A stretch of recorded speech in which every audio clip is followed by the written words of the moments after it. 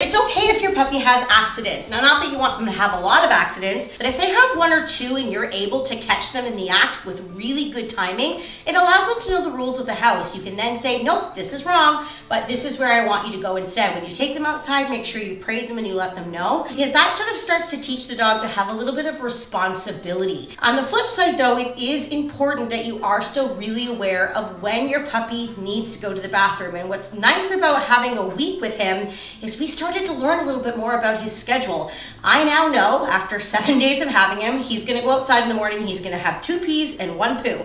So if that doesn't happen in the morning and we come in and we start playing around, I know that there's still some left in the tank that he's gonna have to go to the bathroom. I know he always has to pee when he wakes up from a nap. I know he usually has to pee after we've had a play. So because I'm learning about his schedule, it allows me to be more proactive and prevent those accidents from happening.